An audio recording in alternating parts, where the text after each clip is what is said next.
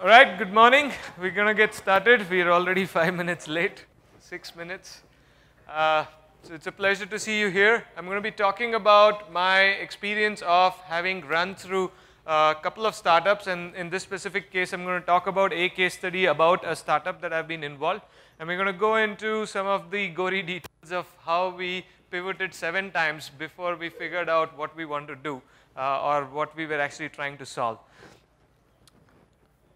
So this, the title MVP Hacks is about, kind of trying to clear some misconceptions about what MVP itself is, and then how you can be smart about designing MVPs so that you can spend very little and still get maximum learning. So I actually picked this up from Jeff some time ago. Jeff talks about, if you think of a typical design thinking process, you have a list of big learnings that you have a big idea, and basically you build a big prototype out of it. You take the big prototype and you run through a bunch of tests and you try and come up with a long list of learning. And then you go and iterate through this process, and that's kind of done in an iterative cycle till you have enough confidence about what you're trying to build. So in some sense, if you were to simplify in many sense, that's what design thinking flow would look like. Now, if you compare this with the lean startup flow, it's kind of slightly different in the sense that you do have a big idea and you highlight all the big assumptions or the riskiest assumptions that you have. Out of the riskiest assumptions, you pick the most important assumption that you want to validate. You pick that assumption, you build a simple prototype, or you come up with a simple technique to basically validate that hypothesis that you have around that riskiest assumption. And then you go through some focused tests to build some learning and then iterate by refining your idea. So by taking one thing at a time, you're basically refining your idea, and in the process maybe pivoting or preserving to go forward, right? That's in a nutshell if I were to compare design thinking with the lean startup approach of an MVP. So where this comes from is the BML cycle, which is the build, measure, learn cycle. You have an idea, you build something which produces some code, you measure, once you deploy that, how things are working, you collect some data, based on the data you have some learning, and the idea is to basically go through this loop as quickly as possible, right? That's in a nutshell what the lean startup, the build, measure, learn cycle is. In fact, Ken Beck came up with an interesting twist on this cycle where he said, instead of going from an idea to code and then to learn, what if you reverse the cycle? You come up with what you want to learn first, and then you work backwards and you say, okay, if I were to learn this, what I need to do, what data I need to collect to be able to learn something out of this. And if I were to collect this data, what are the experiments that I need to run to be able to collect the data and have some validated learning? So that's an interesting twist on the BML cycle, but that's the spirit behind that. And that's where the term MVP came from, right? The term MVP basically is, I'm going to let you read the bookish definition of what an MVP is.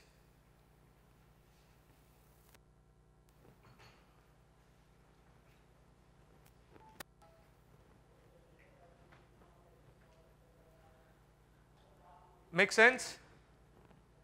So what is the goal of an MVP? As we talked about in that diagram earlier, the goal of the MVP is essentially to have validated learning as quickly as possible, as cheap as possible. Right? That's the idea of an MVP. Now, I think a lot of people have read this, and we've all concluded different things from what we mean by an MVP. I've been at a company where an MVP means release 1. Right? 6 months of building a product and they call that as an MVP. I've been in companies where they don't build anything and they call that as an MVP. Right? So this MVP seems to be very loosely used in all different contexts. Right? But what we need to, so without arguing who is right or wrong, I think what we need to focus on is what is the outcome that we want to achieve, and what can we do to get that outcome as quickly as possible. I'm actually going to play a quick audio. So my name is Paul Howe. I'm going to talk about a specific technique that my startup has used to conduct really realistic, really effective user tests of our ideas. So about a year ago, we had an idea for a social purchase sharing app where you would stream out what you're buying to your friends, and they would share back with you what they were buying, and it was going to be great, and it was going to be a social networking take on product reviews. And being a lean startup, we mocked it up, static prototypes, we got it in front of a lot of people, and they said, you know, I'm not going to use it, but I could see how other people might use it. And then we heard that again and again, and we said, well, why wouldn't you use it? And they said, because I don't know which of my friends would actually use this.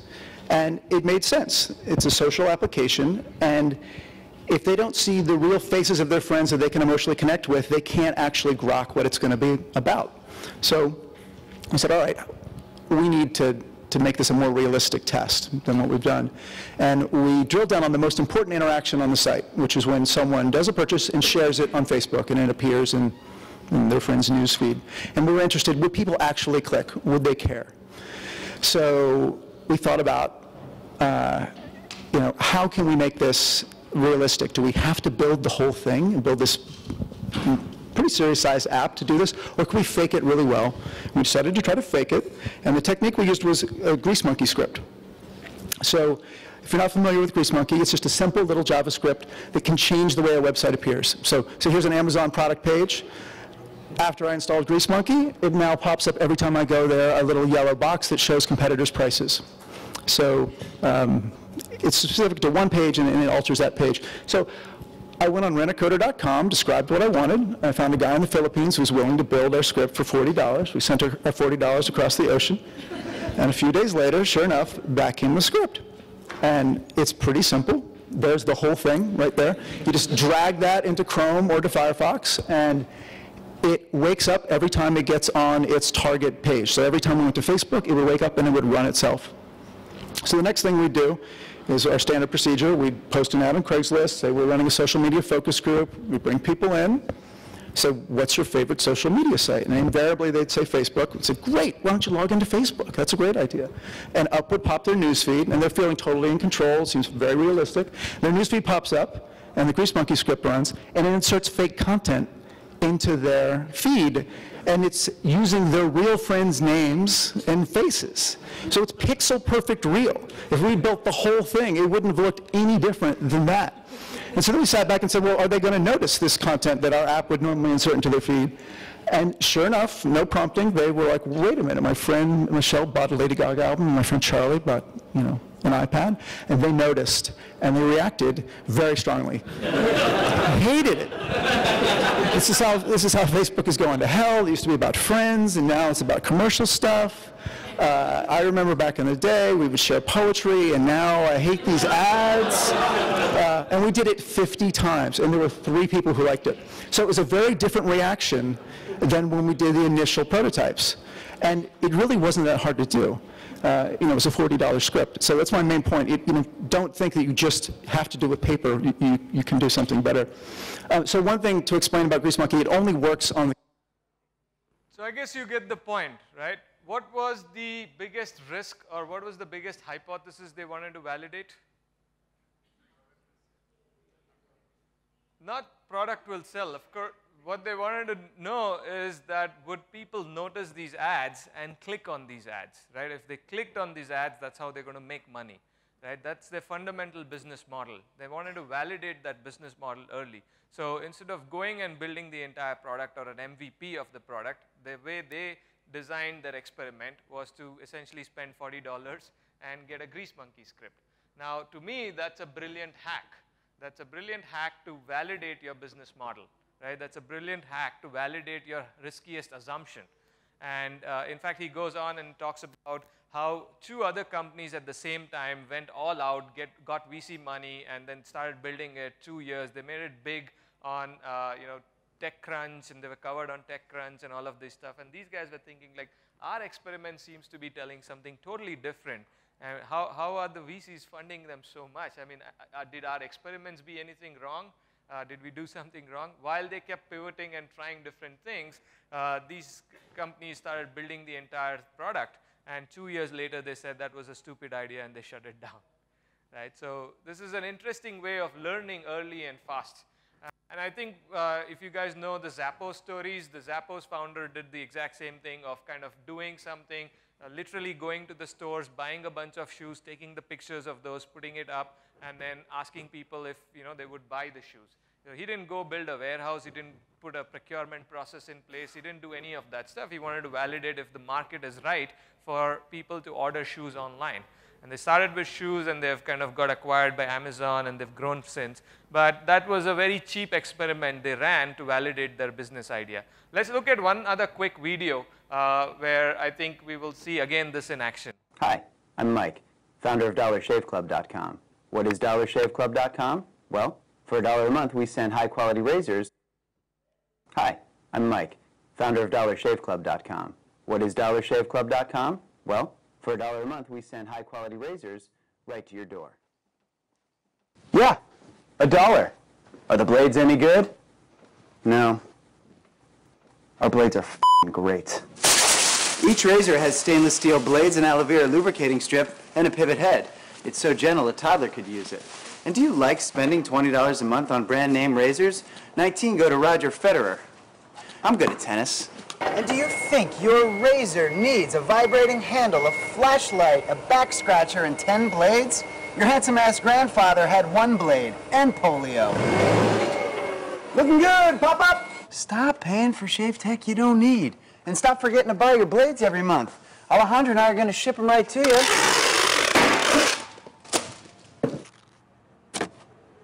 We're not just selling razors, we're also making new jobs. Alejandro, what were you doing last month? Not working. What are you doing now? Working. I'm no Vanderbilt, but this train makes hay. So stop forgetting to buy your blades every month and start deciding where you're going to stack all those dollar bills I'm saving you. We are DollarShaveClub.com, and the party is on. I look around, I know jiu-jitsu and drive like a gangster when I'm coming to see you, see you, see you, see you. 2012, the biggest viral video on YouTube. Was this a startup? Not really. They existed much before that. But then they said that this is not really helping us, so they made this commercial. This is the founder is actually making the commercial himself. And I think they spent $20,000 to rent out that warehouse and all of that stuff to do the ad. And then they had the sign-up page where people would go and sign up saying, yes, this makes sense, and I want to get the dollar. I think they raised $26,000 in the first week of the ad. So who needs VCs? But what was the hypothesis that they were trying to validate?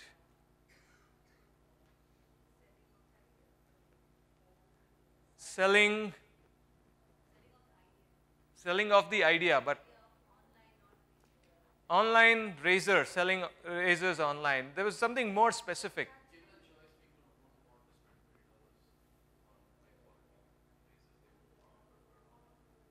They would prefer not to spend $20. They would prefer to spend $1. But then that's obvious, right? Why do I even need to validate that? Like, just build the product and just start shipping it. He already knows what they want.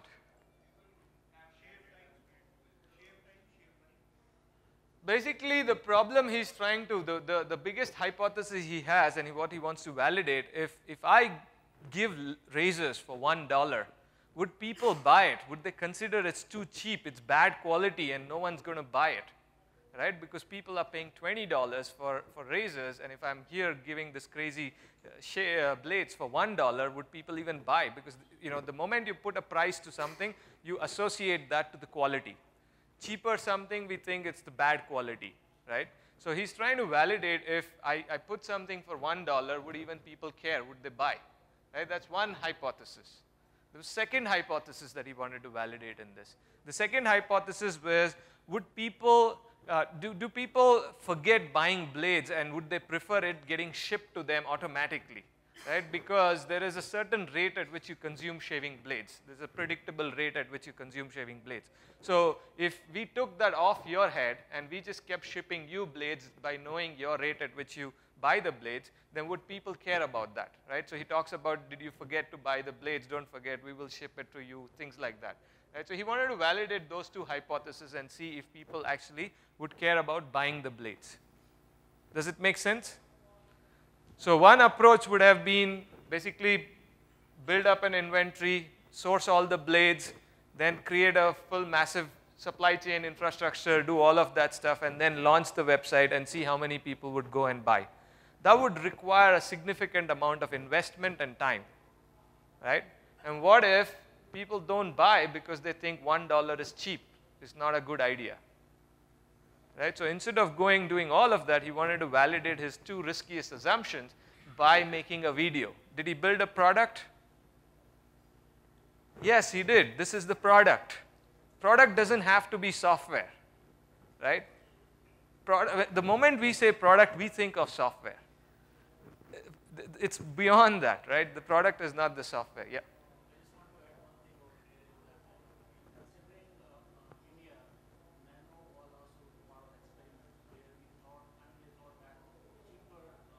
Car will be working, but then they realize after production that people still prefer flashy things, and they don't want to associate with themselves with cheaper things. So I think they could have validated it earlier. So just want to add this. I don't know. Nano to me is a big success in my opinion. So I think they achieved what they wanted to achieve because they were market changers. They changed the trend. You see a lot of big cars now coming out with cheaper cars for that price range. How many people bought? Maybe that didn't meet their expectations, right? Yeah, but it did change the market trend. So it's interesting. Let's kind of talk about one other thing. So when I had this idea of creating a job fair, I said, oh, let's go build this entire website and build all this infrastructure because that would be awesome. We said, no, let's just do a Google Forms and see how many people are even interested. So the first thing we did was actually to validate the idea if the job fair that we talked about is even viable, if someone would be interested, is to just go create a Google form and see how many people would sign up, right? And we saw actually about 200 odd people signed up, and then we said, okay, now how do we even visualize this information for other people to see? That's when we actually went and built a little website saying, okay, this is how different people in different parts of India are signing up for a job fair. Again, the point I'm trying to make here is kind of, you don't have to, so the MVP was really this for us, to validate whether people will go and apply for jobs, because there were a lot of hypotheses. Would people want their information to be available like this in some job fair because they're coming for a conference? A lot of different things were, risky assumptions for that. So we wanted to validate that quickly. Before we get into the meat of the stuff, let's take a quick commercial break, right? So my name is Naresh. I live in Mumbai. I was part of a company called Industrial Logic where we built e-learning for software professionals. Post that, I started another company called Adventure Labs where we built games for kids to learn mental arithmetics. Built a bunch of other stuff. I started the Agile movement here in India. I've gone on to do a bunch of other conferences. So right now, running conferences is kind of a part-time thing that I do.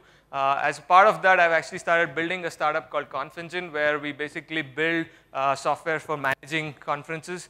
I think right now we have about 16 conferences using this, so it's still in its early stages of evolution, but I think we're seeing some good traction. These are a bunch of companies that I've worked as a part-time employee or as a consultant or as a full-time employee. So that's a quick brief about myself. A lot of training, consulting background, but then over the last few years focusing more on product development and kind of trying to do startups. So I've had all the Kool-Aid of the lean startup and failed miserably multiple times, and that's what I'm here to share, the experience report of Adventure Labs. So the kids game company that I talked about, that's basically, I'm going to take you through the journey of where it started. So me and my cousin kind of got together at a family gathering, and we were talking about, I'm doing this e-learning for adults. He's like, why don't you, do something for the kids, because that's a big market. And I also started realizing that trying to change programmers is a wasteful effort, right? It's not helping too much. Like our completion rate of our e-learning was less than 20%. While it was better than industry average, it was very depressing that you've built something with so much of effort, and only about 20% of the people who start the e-learning complete it, right? So it was kind of very depressing for us, and I thought, trying to change programmers is not really helpful. And at this gathering, we started talking about, this cousin introduced me to this concept of, abacus or mental arithmetic. So people do this mental arithmetic where they basically, like this is a competition where triple-digit numbers flash on the screen, and kids have to, keep adding those numbers or multiplying those numbers depending on what grade you are. And, I think they run about in 2 minutes, 120 problems, and they go that fast.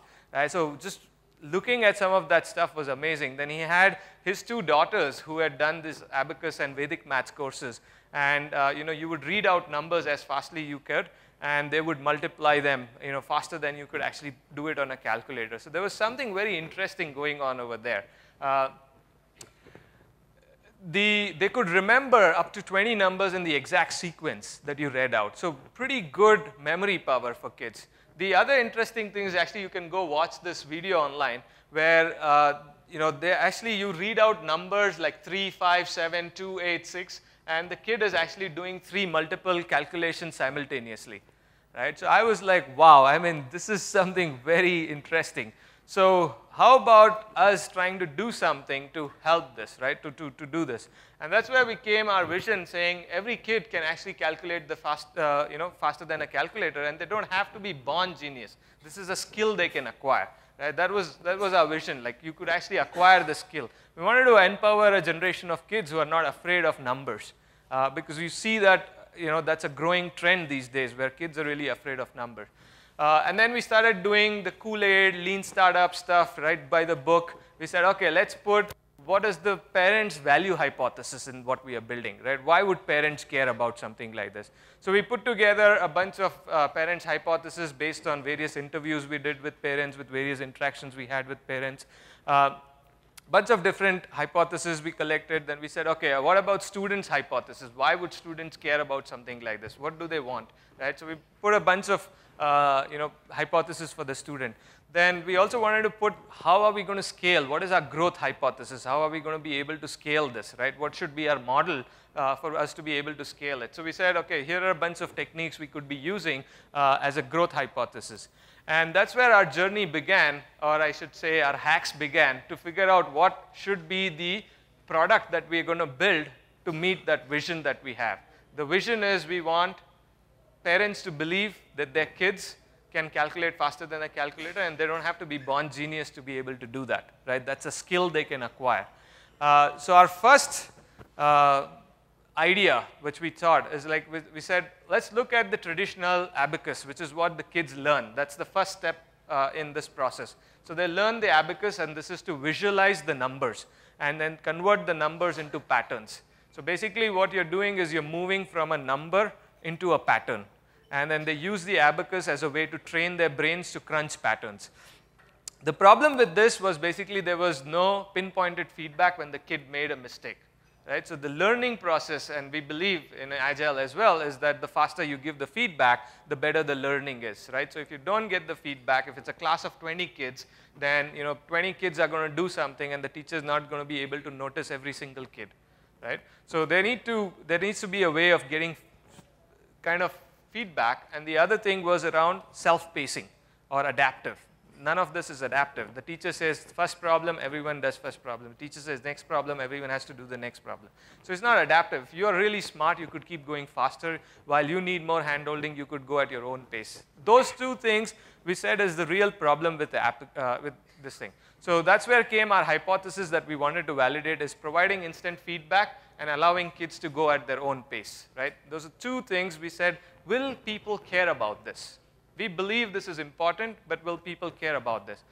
So there came the idea of, okay, how do we solve that? Let's build an electronic version of the abacus, which basically will give feedback as the kids move the beads. If it's the wrong bead, then it will give the feedback to the kids saying, no, this is not right. So we actually started with that, but we realized it's really hard to build all these electronic gadgets and stuff like that. And that's where we pivoted, and we said, can we actually build an iPad game to start with, to at least help kids learn the abacus, right? So we were thinking of doing a physical electronic version of the abacus. From there, to validate some of their ideas, we said let's move to actually just doing it on an iPad, on a tablet, where kids could move the beads and we could see if it actually helps them. So we we actually didn't even build an iPad. We found an iPad game or an iPad app which had an abacus. It was freely available. We took this and we went to a bunch of kids and we said, you know, can they actually learn from this? Would they use something like this? And what we found was kids were actually very interested because those beads look interesting. They want to keep playing around with this. We're talking about kids age 5 and 6, right?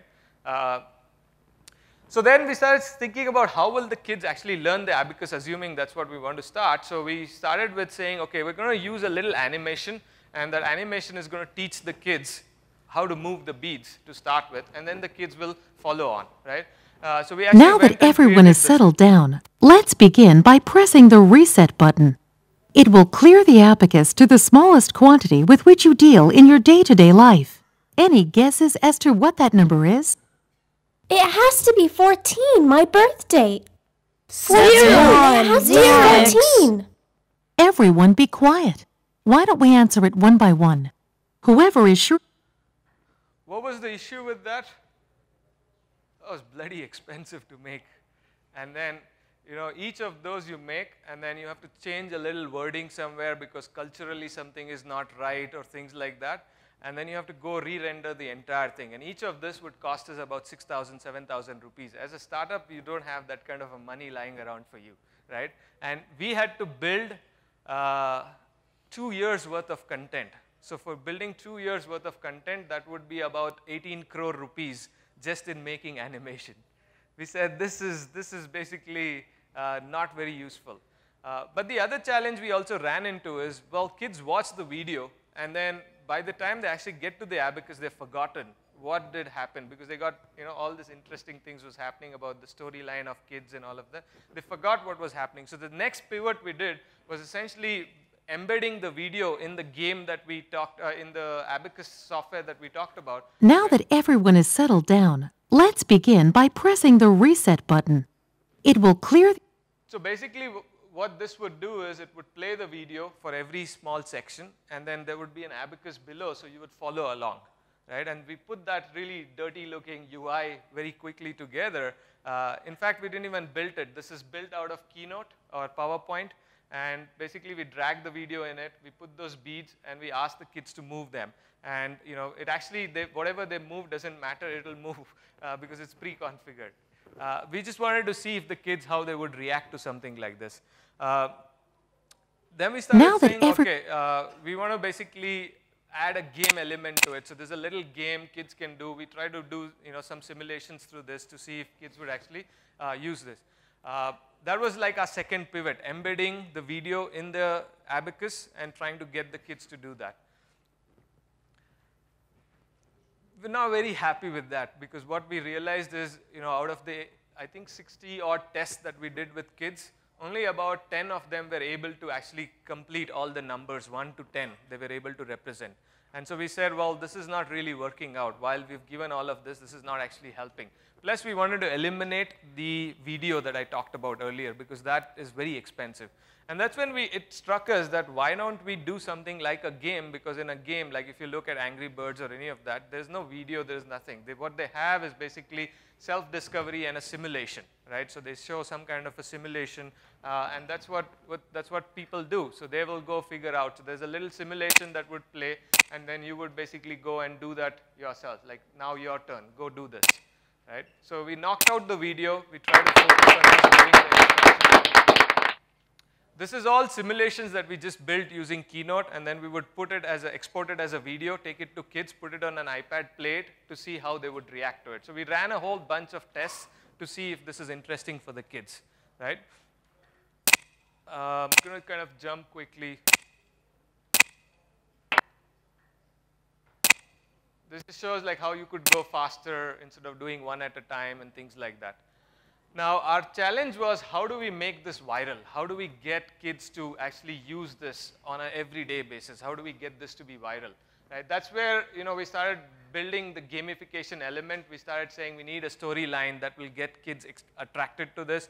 Started building a storyline around this. We came up with this whole activity-based learning where as soon as they come in, you know, they start moving the beads. They start learning what needs to be done. Bunch of other stuff like a whole storyline, a store where kids can do We introduced a character which you need to feed and things like that, and that's what will give you consistency for the kids to keep coming back and playing this game. If you don't feed the character, it's going to starve and die, right? So you have to keep coming back and playing this game on an everyday basis. Otherwise, your pet is going to starve and die.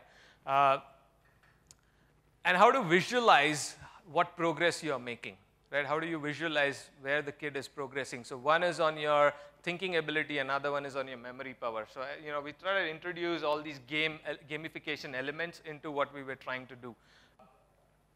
We added practice sessions where we started building a little, so you've gone through this, now play a little game to practice what you have just done. And then we started showing this to people. We said, okay, now we've run all these tests. We knew right from the beginning that we are nobody in the education space, so if we launched this on our own, probably even my wife wouldn't buy this, right? So we need to actually go and have a tie-up with someone big in the education space who's going to push the envelope for us, right? And what we found was basically people's reaction saying, parents were not really convinced that this will actually help them, nor were the companies that we were talking to convinced that, this is the right time. They said this is fantastic, but it's too futuristic. We don't see how kids will learn something from this. They'll get lost in the games and stuff like that. So that's when we pivoted again and we said, what if we take one small portion out of this and launch it on the App Store? So we actually took this little piece and put it on the App Store and made a little video which shows how to use this particular thing for the kids. And what we found was we actually had pretty phenomenal success when we put that out. As you can see, in 1 week's time, we had crossed 100,000 downloads on the Google App Play Store. Right? So that was very encouraging. But the only reason we did that is so we could go back to those companies and say, you know what, the market is ready. Look at this. We are number 3 on the Google Play Store in these countries. Right? Not that we wanted to directly sell it, because we knew games wouldn't sell online. Right? You would probably charge $1 or $2, and that's not going to be enough for us. So we took this data and went back to the companies that we wanted to talk about, hey, the market is ready for something like this. Look at this. There are 100,000 downloads that happened in just a week's time, right? Are you guys with me so far? I'm kind of rambling on my story. Getting to a point, basically saying, how we kept changing all along the way, because we're trying to figure out what we need to do. Somewhere in between, we said, these guys are not going to get it. Like, forget it, right? It's not going to. Every time we approach some of these big companies, they said, this is fantastic. Forget what you have done. That's very specialized. Can you take our content and digitalize it? Right? That's what we kept hearing from them. They said, this is fantastic form factor and how you've done things. Can you take our content and do this? So what they were pushing us for is to actually become a services company instead of a product company. Right? And we were like, no, we are interested in this vision. We don't want to go off our vision and start doing a bunch of services. So at that time, we said, there is a lot of demand for this. What if we actually change our app to a platform? So we pivoted in between from an app to becoming a platform. That didn't fly really well. Finally, light at the end of the tunnel. We went and talked to a company which was at the bottom of our list saying we're going to go talk to these guys because we're basically sabotaging what they're doing today. And so we said, well, beggars can't be choosers. Let's go talk to these guys because that's our only resort. And what we found interesting is they said, we like what you have done, but we want to kill it because it's going to kill our business model. We said, yes, we thought so. That would be your response. But they said, these are our problems. Can you help us solve these problems? And one of the problems they talked about is basically they wanted to run a contest online. So they said, can we use your software to run a contest online, right? A mental arithmetic contest online. We said, well, that's interesting. And then as we started talking to them, we found a few other problems because these guys had franchisees. And they didn't know quite how each student in each franchisee was performing. So they wanted some way to get that data. So that's where came the birth of our final stage, which is basically converting this into more of an adaptive learning platform for teachers to get feedback about the students and to run contests online and kind of show all these fancy reports and stuff like that. Anyway, the moral of the story in this long history that I talked about is basically we started with a vision. We came up with a strategy. We said we were going to achieve this vision via this strategy. We said this strategy is based on a bunch of hypotheses that we put together, and then we ran a set of safe-fail experiments to validate our hypothesis, right? And through that, we got some validated learning which helped us go and tweak our strategy. And we kept going through this till we found some light at the end of the tunnel, which basically is kind of where we started from an electronic abacus to a practice platform. Quite different, but still helps us achieve our original vision of empowering the kids to learn faster than, to be able to calculate faster than a calculator. So, in a nutshell, that's what I would say is that, starting from a vision, you come up with a strategy, put a bunch of hypotheses together, validate the hypothesis through a bunch of safe-fail experiments, and go through this cycle. We probably did this entire thing over a period of 2 years while we're still building a team and trying to figure out, but it was mostly part-time for all of us, right? This was more of a part-time thing that we were doing. And we were very conscious about how much money we were spending because a lot of what you saw we were doing was all, really quick experiments through Keynote or through other things. We were not really building heavy software to do this. In fact, till date, we've not built the entire thing. We've started selling it, but we've not actually started building it. Have you guys seen the Simon's Golden Circle where he talks about why, how, and what? So right at the center of anything is the why. Why are you doing something? And then you describe saying how are you doing it, and then you describe that further by saying what helps you achieve that. Right? So I kind of tried to map that back into what I was talking earlier around the vision, strategy, and the product. Right? So you have a vision which rarely changes, which is at the center right there is why. Why we wanted to do something. And then the strategy is basically what we kept pivoting on based on our validated learning. And a product that we ended up with is quite different than what we had originally imagined, but still focusing on our vision, right? So again, how do you go through this cycle cheaply so that you can keep pivoting at a very low cost? And to me, that's the very essence of what the MVP thought process is, right? Basically, getting validated learning as quickly as possible. So there are a bunch of books that might be helpful on this subject that talk about that. But yeah, I'm pretty much done at this stage. Any questions? Yes, please.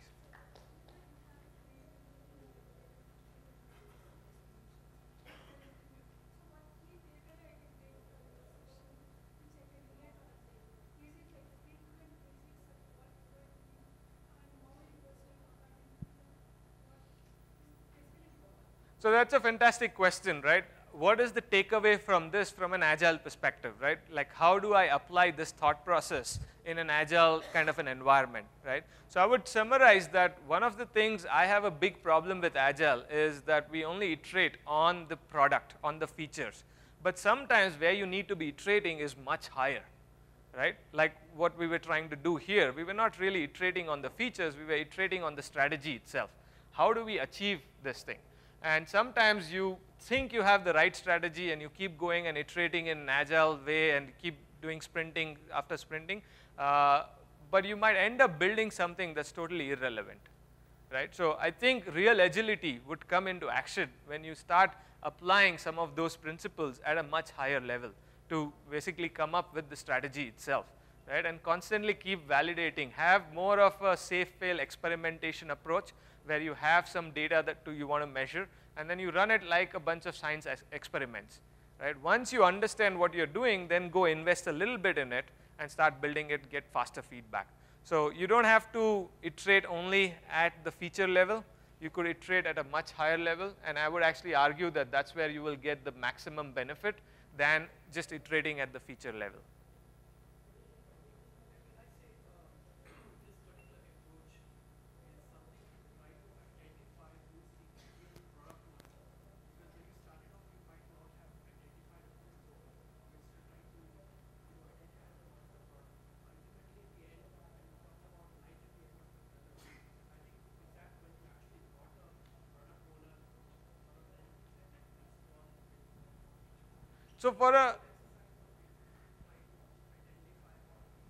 So I'll just read out his question so others can hear. I think your question, if I can summarize, is did we go through this entire cycle to be able to identify a product owner who could then take the ownership of this and run with it. I look at it slightly differently. I don't care about the product owner. I think that's a term that is very badly abused in the Agile world.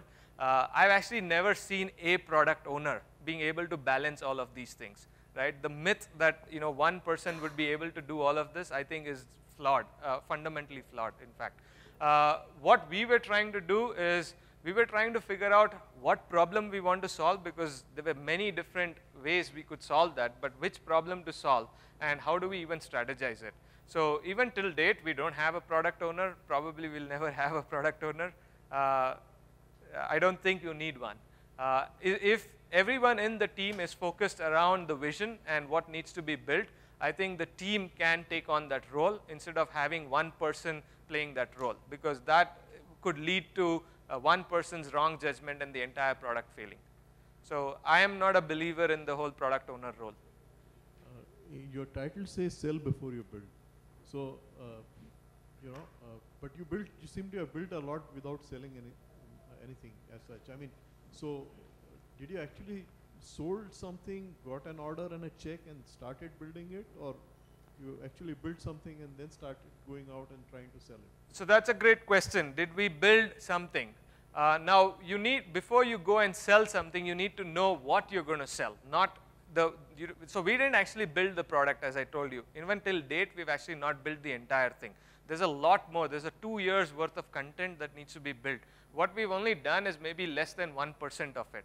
And that also we were forced to build, because when we try to go and sell just on the prototypes that we had built, people said this is fantastic, but it's too futuristic. So the only reason we had to build the game was to actually put it in the App Store. And that was maybe less than a week's worth of effort, right? And that, again, that was a throwaway prototype in my opinion, right? We don't really make that as a part of our application itself. That was something we built just to validate that there are actually people with tablets and they will download and use this. So to your question, the idea is still that you want to sell before you build. So have we built the platform that we eventually saw? No, right? I mean, now we have built, but when we signed the contract and we got the money, we actually not built even one single line of it. Right, so what I'm trying to get at is that you need to actually have, you need to be certain what you want to build before you start going and building it. Right? So a lot of this is how cheaply can you do it without actually having to build it. And the examples that I showed earlier also, right, where they were using grease monkey scripts or a video or things like that, right? Those are all, again, techniques where you're selling before you're building. Right? Make sense? Yeah, I had a question on how do you reconcile kind of the lean startup model that you described with a typical agile software development, right? So in essence, every time you learn something or every time you would pivot from one thing to the other, would you go back and execute a sprint or create a user story? I'm just trying to understand how those two pieces kind of fit together. That's a great question. Like, how do you reconcile this back into the agile model, right? What would happen? So now you ran an experiment. You got some learning out of it. What would happen? Do you go back and write a story and put it in a sprint and execute it? Hopefully not. Hopefully not, because you don't need all that ceremony, right? That ceremony is good if you're a big, giant company in a specific context trying to get people to work together and things like that, right? But if you are a really small group of people, really sharp set of people trying to move very quickly, all those ceremonies will get in your way, right? So you don't really need to write a story. You know you ran an experiment, you got some validated learning, now you want to try and do something different, you just go and do it. Now, do you care about the estimates? Do you care about how long it's going to take? How many sprints do you do estimation story points? No, it's learning wheels for people to get to that stage, and when you get there, you remove the learning wheels, else they'll slow you down, right? So to me, Agile is good to get started and get into the rhythm of some of these things. But once you're there, you should move away from those training wheels, and you should start focusing on how quickly you can learn. I think if you were there in Jeff's keynote yesterday, he talked about Agile seems to be obsessed with velocity of output, which means nothing to the business, right? We should be obsessed with velocity of learning. How quickly can we learn, and how quickly can we change directions? Because I think that's what will make us successful in the long run. Okay, so lean doesn't imply agile. is what you're saying. It doesn't have to be. I don't think even remotely I said that. Okay. Yes.